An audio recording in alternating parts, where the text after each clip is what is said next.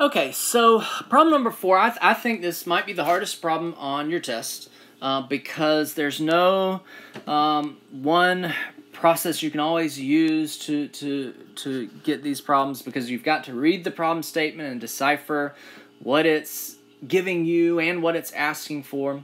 And there's some tricks, but it's not just going to give it to you on a silver platter. You're going to have to work to find the specific volume or some things like that. Here's one example, but it could be different. Look at some of the other problems, but in general, it's not going to be something that we've done before or exactly seen before. So you've got to use everything you know about property tables, everything you know about, and generally a lot of times it's specific volume that's the tricky part to solve the problem. Okay. All right. So here's an example. We've got a piston cylinder device that contains a mixture of 0.05 meters cubed of saturated liquid water and 0.8 of saturated water vapor in equilibrium at 600 kPa. So it's a mixture. It's a saturated liquid vapor mixture with some saturated liquid water, some saturated vapor at a pressure of 600 kPa. All right, then heat is transferred at a constant pressure until the temperature reaches 200 degrees C. And then, A, B, C, D. All right, so what is the initial temperature of the mixture? Well, it is a mixture. It is at 600 kPa. The temperature is the Tsat. So table A5, 600 kPa, the temperature, let's go to our property tables. I am in SI units. So let me go to the SI property tables. Table A4 is organized by temperature. A5 is organized by pressure. The pressure is 600 kPa. 600 kPa. So everything right here. The temperature, whether it is all saturated liquid or all saturated vapor or a mixture, which this one is, it's 158.83 degrees C. So let's go back here. 158.83 degrees C. Please box in your answers. Make sure I can see your answers. And I know that your final answer for part A is that temperature. All right, determine the initial specific enthalpy of water. I'm trying to find lowercase h. Okay, maybe this isn't too bad because I can get h from the property tables. Right, I go back to those property tables. Here's enthalpy.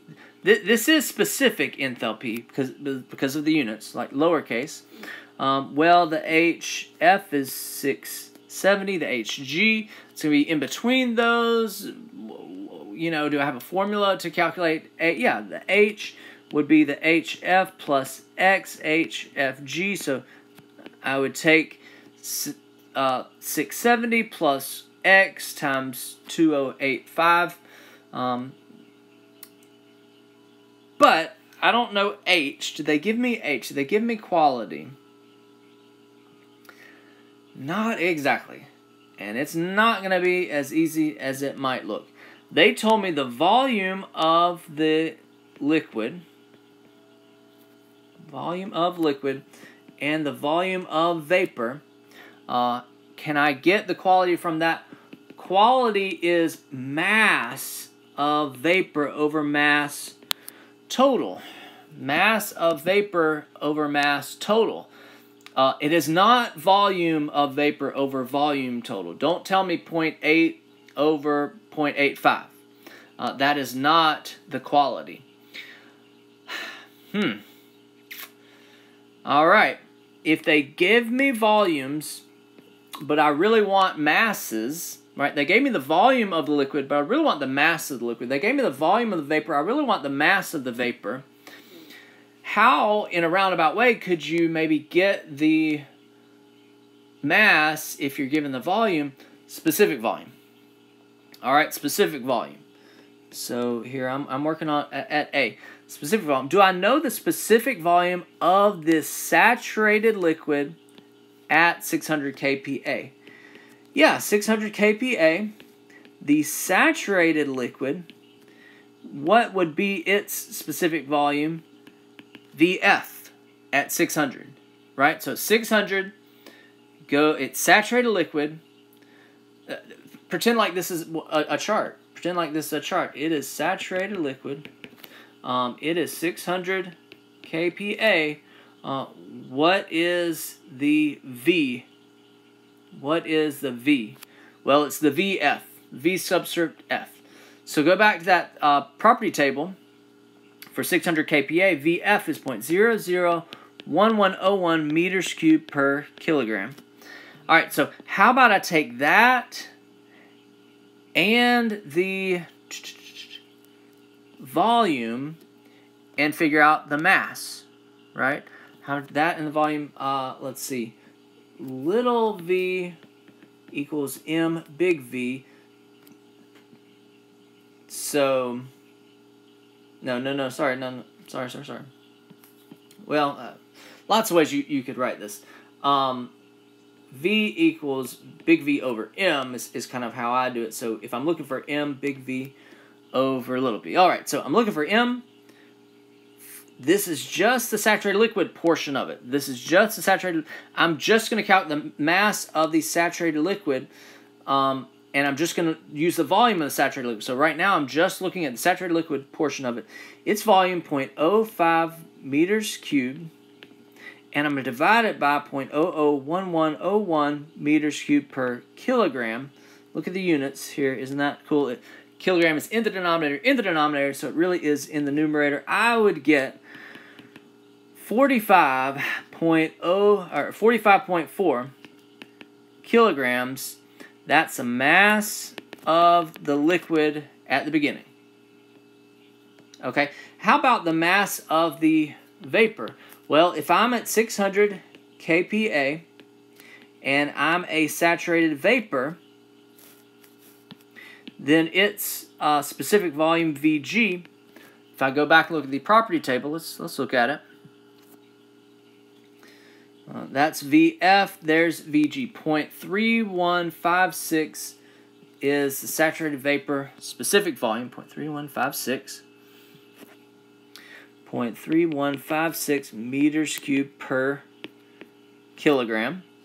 All right, so to get the mass, just the saturated vapor portion of it, and again, I'm at state 1. This is all initial. Its volume, 0.8 meters cubed, divided by 0.3156 meters cubed per kilogram. You can see how units really show out here, help us out here. I would get a mass of 2.53 kilograms. Okay. So being the, hard-headed, book that it doesn't tell us the mass of the saturated liquid vapor and the mass of the saturated water vapor. It tells us the volume, but from the volume and the specific volume, I got the mass of the liquid. From the volume and the specific volume, I got the mass of the vapor. Now, if it had told us, hey, it's a mixture, 45.4 kilograms of it is saturated liquid, 2.53 kilograms is saturated vapor. What is the quality? Quality would be mass vapor over mass total. So 2.53 over 47.93. I just added the mass of both of those. I would get a quality 0.053 right there. Okay. Quality of 0.053. Now, let me answer the question. Determine the initial, I actually just answered total mass of the water, 47.93 kilograms. 47.93 kilograms. Determine the initial specific enthalpy of the water, lowercase h. Now that I have the quality, I can find H is HF plus X HFG. So I'm still at a pressure of 600 kPa.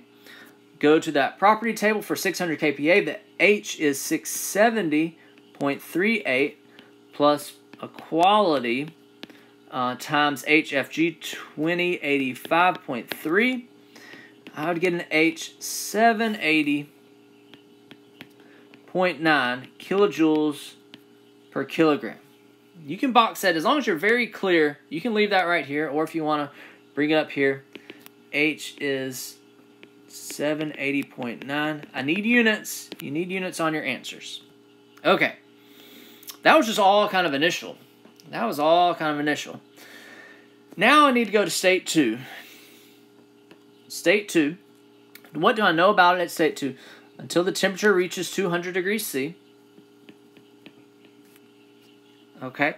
Now, this is a piston cylinder device. So it actually tells me at a constant pressure. I don't think I had to tell you constant pressure, because a piston cylinder device is a cylinder that has a weight on top of it.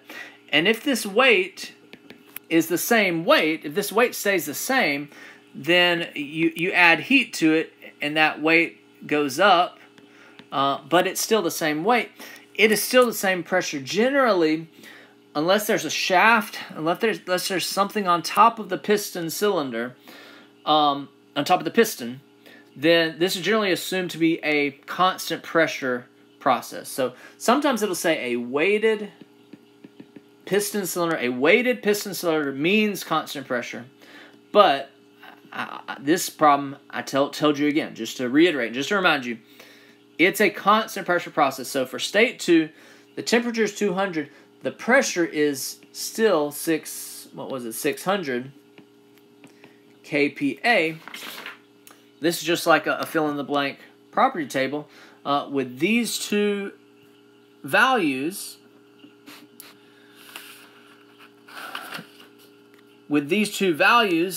is it still a mixture? Is it superheated? Is it not? Let's see. Let's go to table. I could go to table A4 or A5, and then it would point me to the right table. I like to go to table A5, 600 kPa, and actually I was already there. 600 kPa, my Tsat was 158.8. If I am at 200 degrees C, then this is superheated. So I would start at A4 or A5, but it would lead me to table A6. Let me go to table A6, 200 degrees C, 600 kPa. May have to interpolate, but maybe not. Maybe we're lucky here. A6 for 600 kPa. Let me do this right. I've done this incorrectly in some of these videos also. Would be this one right here, 0.6 MPa, correct? Hey, there's that Tsat that I'm remembering. Temperature of 200. Okay, sorry. So what am I even looking for? I want to calculate the final volume. I can't get volume from this chart, but what can I get? Specific volume. That's probably what I need. How about I take the specific volume and what?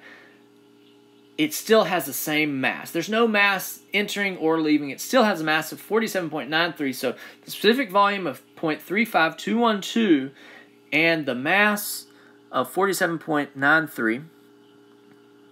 All right. So V would be 0.35212 meters cubed per kilogram. And the mass is still 47.93 kilograms. If I didn't have the formula, looking at the units would tell me if I'm this meters cubed per kilograms, I can multiply it times 47.93 kilograms, right? The formula, the big V is M little v.